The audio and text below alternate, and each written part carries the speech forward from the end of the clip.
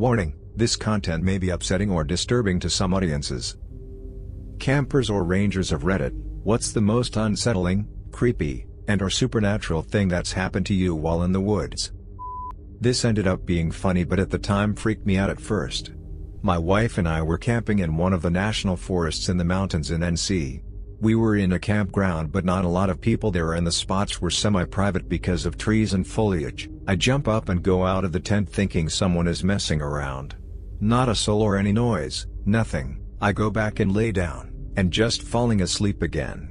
When it happens a second time, same routine, jump up, check, and nothing. So this time, I lay down but stay awake and have the tent unzipped ready to jump out and catch whoever is shining a light on the tent when it all lights up again. And I saw what was doing it right away. Fireflies were landing in mass on the tent and then they would all light up at once. I had a good chuckle over that one in the end. On a road trip with a friend, and we hiked into a trail in Colorado one evening to camp so we wouldn't have to pay for a campsite. Found a little clearing by a stream. My friend set up a tent while I decided to sleep under the stars. Woke up to a ranger shaking me and asking if I saw where the bear went. Bear? What bear? Then I look up and see the woman's tent just shredded. Turns out she had left her food in her tent that night. We hung hours from a tree, and a curious bear came by at like 4 in the morning to have a snack. She decided to GTFO, though why she didn't bother waking either me or my friend up to let us know about this very hungry bear nearby, I don't know. Anyway, pretty freaky thing to wake up to. Buddy and I were hiking at dawn during a camping trip. Walking along a path and I hear a zing like a bird chirp by my ear. A second or so later a tree kind of pops next to my buddy. It's at this point we realized there was an accompanying crack and we'd been shot at. Not sure if he was charged with anything. When I was a kid, about 12 or so, my dad would always wake me up in the middle of the night to go hunting. I f***ing hate hunting. A few weeks prior to this night I saw an episode of Are You Afraid of the Dark about the Jersey Devil. I was on edge because I knew my dad would make me go hunting soon and we sometimes hunt in Jersey. Sure as shit, he wakes me up one morning at like 3 a.m. and we are off to the woods in Jersey in pitch black so that he could be there and all set up before the deer come out. I'm up in the stand, starting to calm down, when I see a little figure on the ground. It's human, with a face I can barely make out since it's a bit far in the distance, but I know it's human, and it's like 2 to 3 feet tall. I'm losing my SHT but don't want to say anything because I know my dad will just tell me to suck it up. I stare at this fucker for at least 4 hours until we get down from the stand and walk towards it to leave. It's a f***ing lawn gnome. Miles and miles into the deep woods. There's no roads for a long while and certainly no houses. How the FCK did a gnome get there? The stand we were in wasn't even a permanent stand. It was one we out up when we got there. Camping with 2 friends, middle of the night, all 3 of us inside square dome tent, just chilling out, chatting, lights are on. One side of wall begins to cave inward, as if there's strong wind or something/1 pushing on the side of the tent. Connect with something/1, feeling of punching flesh is unmistakable. Now I freaked the FCK out. What/who did I just punch through the tent wall? Convince friends it's smartest to have a look outside the tent, but it's 15 minutes later by the time they agree, and there's nothing there. Just a few weeks ago we were on a road trip from BC to San Diego and we came upon a campsite just outside of Crescent City, California. We drove through. One side of the campground was relatively empty. I noticed a few scattered tents but nobody close to the location we ended up picking. We wanted an early night so I started a fire while my girlfriend started cooking.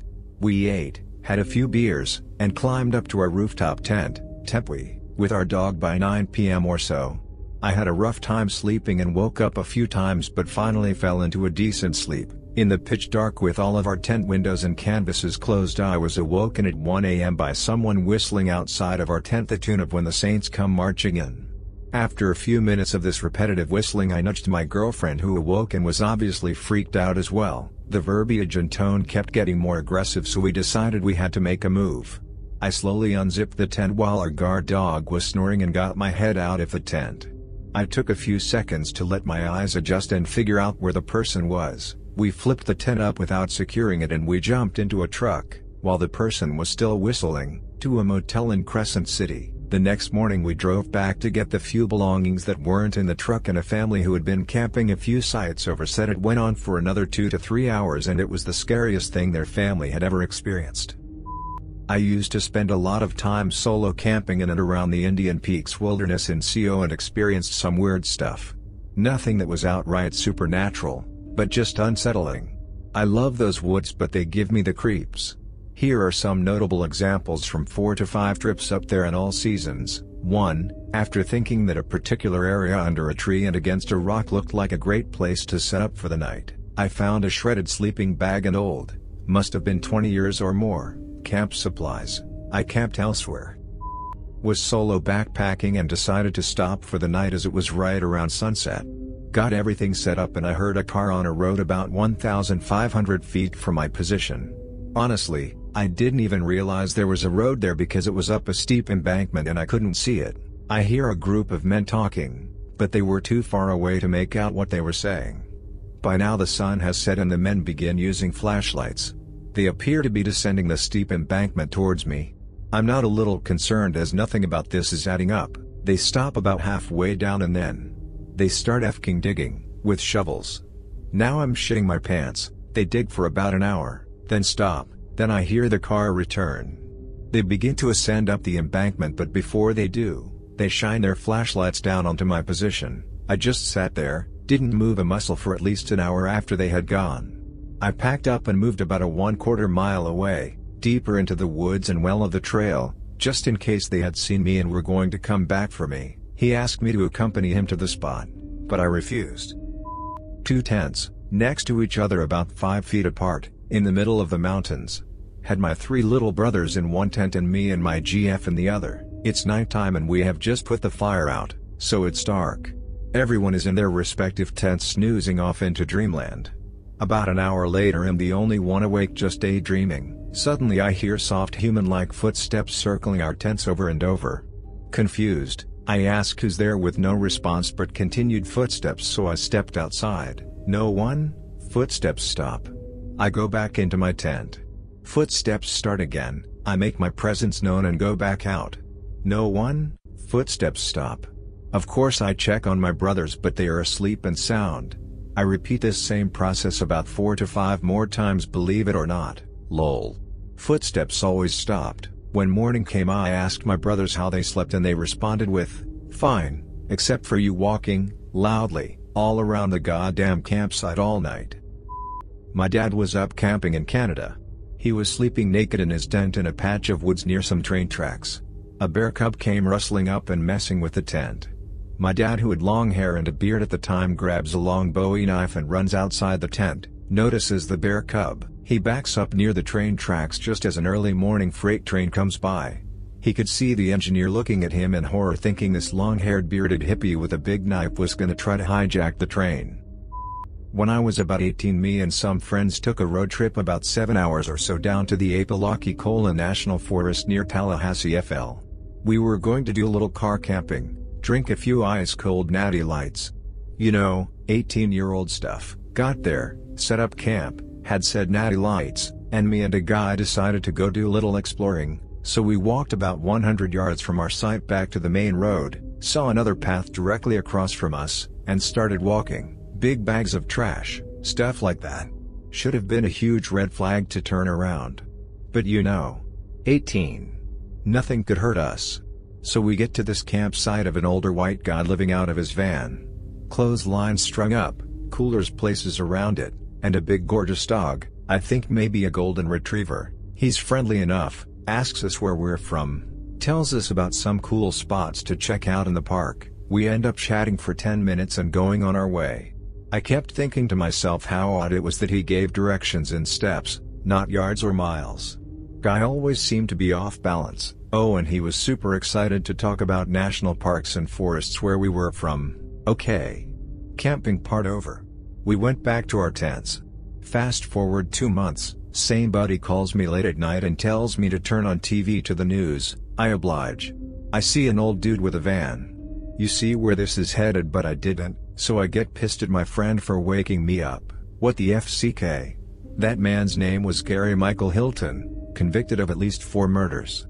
He kidnapped and murdered a girl on Blood Mountain GA, an older couple in the Pisgah NC, and a girl in the Apalachicola at that campsite not long after we left. Obviously we called the cops, they put us in touch with the FBI, F is for Florida, and we get flown down to take investigators to the campsite. Point out every spot we saw anything, tell them exactly what he told us, and show them the places he described to us. Had to fly down again to testify. Had lions, leopards, and elephants outside the tent. Lions seem to think of tents as solid objects, so they're not much of a worry, which is small comfort when one is coughing 2 feet from your head. Elephants are a real worry and dangerous as FCK, but they had no reason to do anything but saunter by. Apparently they gave my supply tent some attention but thought the better of it. We mostly stay in the tent at night, and if you have to take a piss, you don't go far from the fire. Went camping with my girlfriend last year. We arrived to the campsite only to see the ranger putting up signs stating that this was the last weekend the campsites were open due to the end of the season. That night we decided our tent was not going to keep us warm enough, so we slept in the car. The next morning we woke up and noticed a huge paw print on the back window right above where our heads were. Thankfully we didn't have any food in the car, but still creepy finding the bare paw print. Camping with family/friends up in the mountains. Sharing a tent with my brother, call him Luke, and another friend, call him Evan. We all passed out after a few episodes and I woke up sometime during the night into an episode of sleep paralysis. I have weird sleep habits and experience sleep paralysis every few months or so. For those who haven't had it, basically you're awake but you cannot move, and sometimes experience auditory and visual hallucinations. My computer hadn't yet died, so I could see my surroundings in the dim light of the screen. I watched the fabric compress as something pushed against it sporadically about 4 feet off the ground, then moved around the tent towards me. It looked like a claw. I was terrified and filled with adrenaline, but another part of me remained calm, assuring my body it was all a dream. I couldn't do anything anyway, so my fear was pointless. But as I continued to observe it, my sleep paralysis began to fade, and I realized I could move. I tried to get him to look and see if there was really something there, but I must have sounded like I was sleep talking because he just rolled over and went back to sleep, waving me off. Eventually the rustling stopped and I was tired and groggy enough that I quickly fell back asleep. In the morning I'd completely forgotten about it. That is, until my brother-in-law, who was in the other tent, call him Dean, said to us, "It's a good thing we put the dog in the car last night. It hit me like a truck." I had seen the bear and calmly watched it test the fabric of my tent 12 inches from my face. Not me, but my parents. They went camping on their honeymoon 20 years ago, still married. They went to the Garden of the Gods. This is in hick country. Southern Illinois, everyone's related type place. But they're walking the trails and stumble upon a dead body. My mom pushes my dad over and gets the FCK up out of there. They go to town, which is like 25 minutes away, and tell the chief policeman there. He thinks they're just F-king with him since they're both young at the time. 18 and 19. Anyways, he finally decides to check it out after them hounding him. He had been stabbed or something like that. Not sure on the details of how he died. But I have heard that story a million times growing up and thought I'd share it with Reddit.